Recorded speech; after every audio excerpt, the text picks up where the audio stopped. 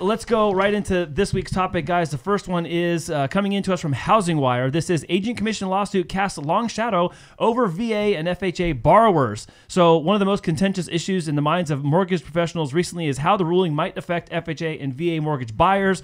Let's start talking about that right now, guys. We have a ton of VA buyers. We need to talk specifically first about some of the technicalities regarding this, what that means for VA, what it could mean, and also let's then bring some positivity to it and what we think will happen because of that. So what's positive? What's really positive about this, right? I have an answer. I'm going to come back to it, but tell me. Rebuttal it, right?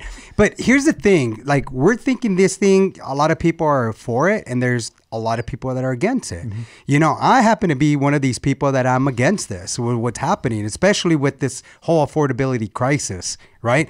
VA and FHA. Well, guess, guys, VA, how much money do they put down for their down payment? Zero. You know, and a lot of times they have a hard time paying their closing cost. Yeah. And now to ask them to cover the buyer's representation, that's going to be pretty difficult to do. Right. And then again, we go with the FHA. Okay, so we got FHA, 3.5% down. A lot of our clients that are looking for FHA, they're also looking for down payment assistance. Right. And so the 3.5% might be what they have. Oh, but you know what's going to happen? I think they're going to get creative. Just like any type of financing gets been creative, like the Cal FHA, I think they're going to have Cal FHA down payment assistance to pay your broker.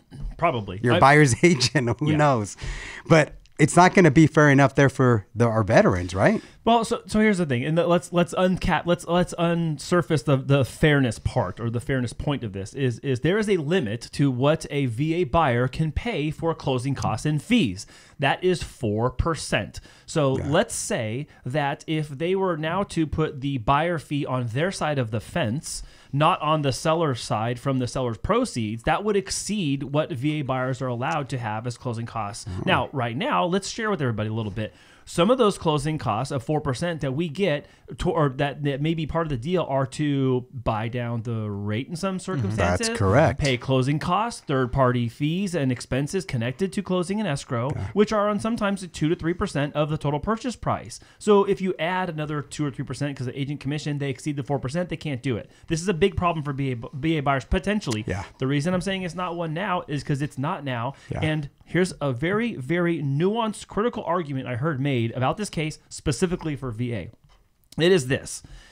When the person is buying the house at $500,000 and the seller is paying the commission for both sides, that's already baked into the price. The buyer is the one that is getting the VA loan for $500,000 at 100% financing. They are already paying for it. Correct. Because it's in the price. It's not that they're paying $500,000 and on the side paying the commission. It's already in there. So I think there is a way through this, and I think that this is really going to be a technicality of lawfare and a technicality of contract law more than it is, well, tit for tat, they pay this, I pay that. Yeah.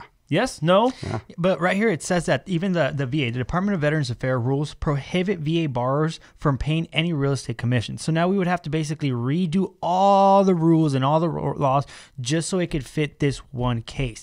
But it doesn't stop there, because at the end of the day, it's already baked in the commission, like you said. So then why do you have baked in the price? Baked in the price. I'm sorry. It's already baked in the price. So then why do you have to then again go and charge for another fee if it's already basically... Well, then it opens up the argument. Okay, fine. You can have a 3% commission on $500,000. That's $15,000. Fine. Then reduce the price by $15,000. Yeah. Okay, seller, you want to reduce your price by $15,000 and I'll pay my own closing costs? What are sellers going to say? It's net no different. Yeah. Maybe they do, maybe they don't. So I think that there's a level of this where it's not just case by case. It's going to be type by type. Yeah. Because there's an FHA case to be made here too. Again, let's go FHA. Yeah. $500,000 purchase price. They're going to put 3.5% down. Well, guess what? If they're buying it for $500,000, even if they're bringing 3.5% down, the price currently includes the commission for the selling agent and the buying agent. Yeah. I don't understand this. What is really going on? No. I think they're just trying to take control, more control, and take away, accessibility for the buyer to, be free to do whatever they want. But at the same time, they said it's already a free market. but that's what they're arguing, that it isn't a free market, and they want to basically put it out to be a free market. But then I'm like, wait, don't you get to choose who you work with? Don't you sign what it is that you're agreeing to? Pick what house you Aren't you offer already on. knowing what house you want to buy? And if the agent says, hey, you should buy this one, you could tell them to go F off because, hey, I really like this one. So for me, it's kind of like, yo, what is free market then?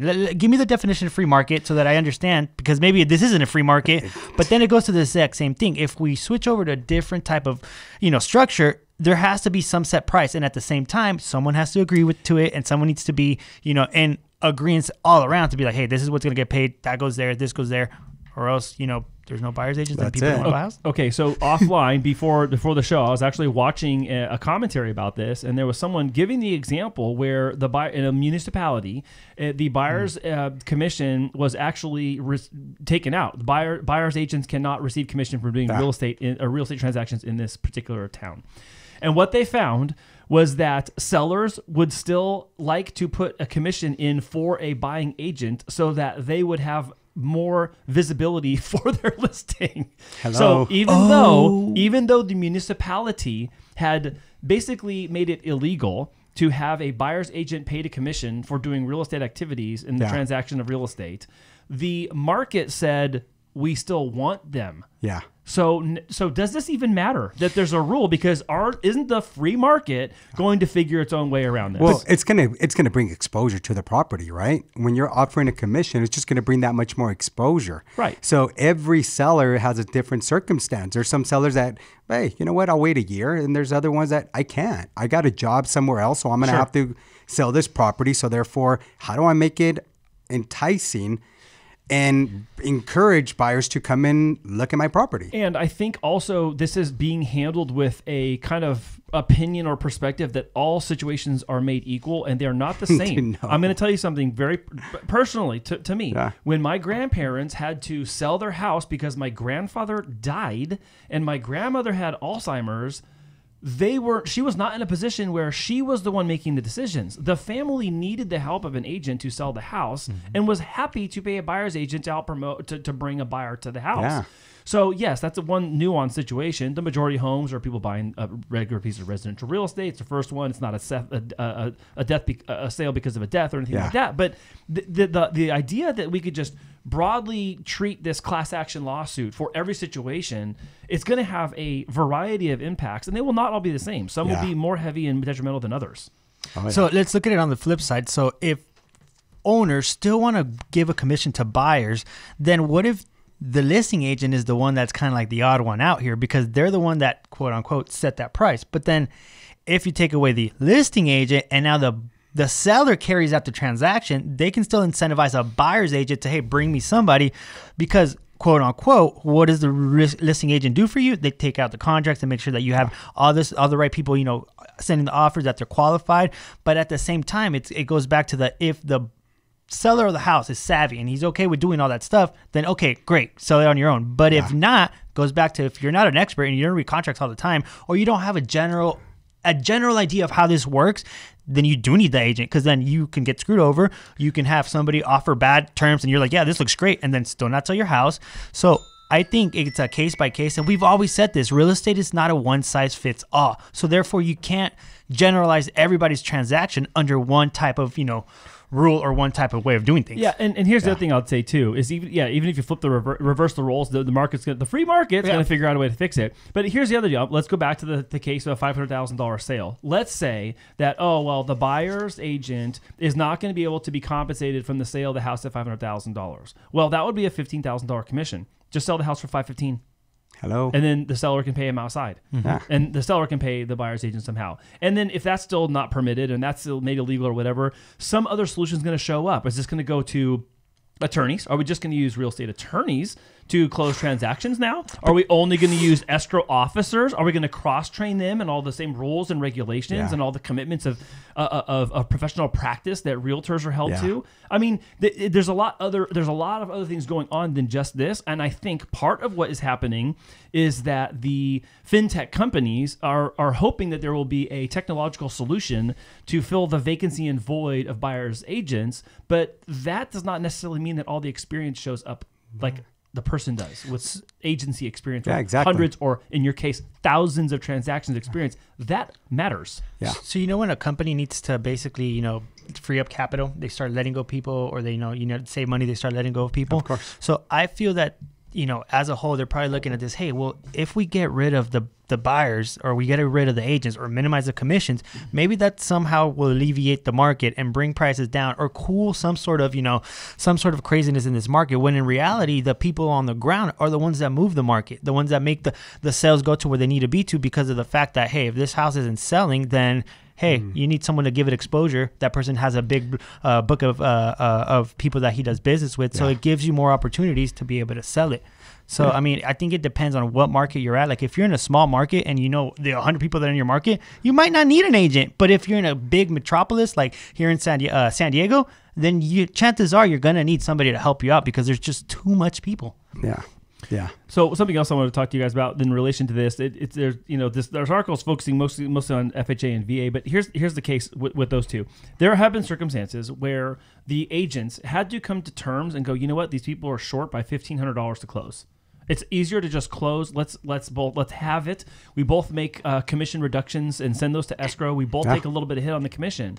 So now what we're saying is, if you eliminate the buyer from that transaction, it will now be only one agent or one seller, or the seller and their agent, to decide whether or not the deal goes through when concessions are needed. And sometimes reducing commission is the easiest way to close those gaps. Yeah. Because if someone doesn't have the additional $1,500 in this case, that's just not going to fall out of thin air into their lap and land in their escrow account to close that deal. And so, but here's the other thing too, and I want to make sure I make this point, because there's a lot of people like, realtors suck. Everyone in business and finance sucks. Okay, fine.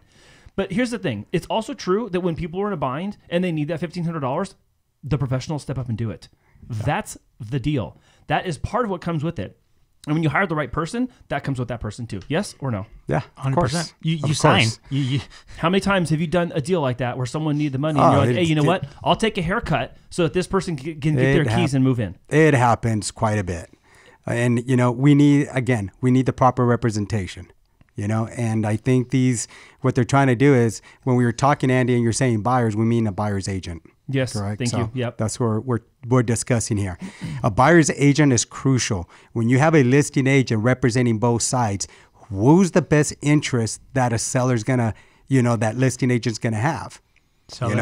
So interest. The best thing, like if I'm gonna go buy a vehicle, right? I'm not a mechanic. I will take my own mechanic. Obviously, in this case, I would pay for the time, but it all depends, because then it'll give me negotiating power with the seller when they're selling that vehicle, for me to negotiate the best price as well. Yeah. And so that serves similar purpose when you're purchasing a home, where you're going to, your fiduciary duty is to make sure that the buyer's getting the best, paying top dollar for the best property if they're going to pay that top dollar. Do that home inspection, encourage them that you got to look at all these other things. Now that's an extra set of eyes that's working as your fiduciary. Yeah.